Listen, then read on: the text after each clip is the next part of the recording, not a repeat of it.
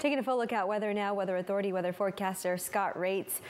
I hate to admit this, but normally I do get up earlier, and especially on a day when you take the kids to school, you see the sunshine, you want to appreciate it and enjoy it. Soak it in. And then I went back to bed till about 11:30. Oh, that's a good long nap. That's a good long morning nap. The kiddo was sick overnight, but I woke up thinking like, oh, we have the sunshine out, and we haven't had it in such a while, It's been a while, because you've been waking up in the morning, it's been that cloud layer that's been in with that compressed marine layer. That means very cloudy, but yes, there's going to be more sun though, Veronica, so you're going to get your chance. And I know your favorite, warmer temperatures, right? Yes. Let's talk about all of that. We'll start again with another live look from Domenico's on the Wharf, because we can't show you Domenico's on the Wharf enough at home, folks. Lovely day out there. Sun is shining. It is beating down on the water, and it is gorgeous. I saw some critters in there a little while ago. They're not in there right now. Here are the temperatures around where you live right now. Still in the mid-60s on the coast. Santa Cruz, though, you'll go a little more north, 77 degrees at this 5 o'clock hour. So temperatures very seasonable right now, but changes are afoot. All of these temperatures are going to change here in the next 72 hours. I'll show you that in just a moment. Here is our weather pattern, the way it is stacking up right now. We have this very, very weak low. This isn't much off of the coast right here. High pressure is going to start moving in aloft. What does that mean? That means temperatures are going to heat up. They are going to be unseasonably warm for this time of year. And I really think come late Tuesday into Wednesday and Thursday is when we're going to see that, as that high pressure does come in aloft and warm us up a little bit.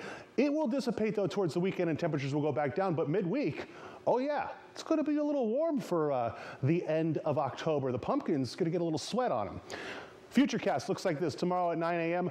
That fog really not going to be around. Veronica, you're going to get that sunshine in the morning. So if you can take a little walk in the morning, go for it. You're going to get plenty of sunshine. I think it's going to be like that really until the weekend. So Wednesday, you see at 9 a.m. really look at that way offshore with the fog and the marine layer. So I think it's going to be clear, and it's going to allow us to heat up, especially in places on the coast too. I think, Wednesday, I think you could see temperatures 75 degrees, maybe, depending on where you're at, in Monterey even, and it's going to be really warm in Santa Cruz. So keep that in mind in the inland areas as well. It's going to heat up. We'll talk about the 7-day forecast. Let's walk you through the forecast for tonight and tomorrow. We will start in Santa Cruz. It's 75 degrees, mid-70s there on the coast, in the lower 70s for Davenport. As you go up into the mountains, yes, a little bit warmer there. We're going to be pushing 80 and even mid-80s in some areas in the Santa Cruz Mountains.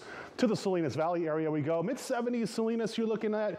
In Marina, almost 70, so a little bit warmer there, and that will start to increase as we move into Wednesday as well.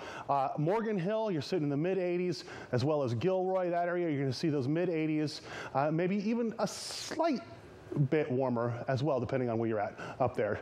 To the peninsula we go, in Monterey, sitting at 64 degrees for your high temperature. Seaside, pushing 70 degrees, so a little warmer in Seaside than Monterey. Those microclimates, you really see a big difference there.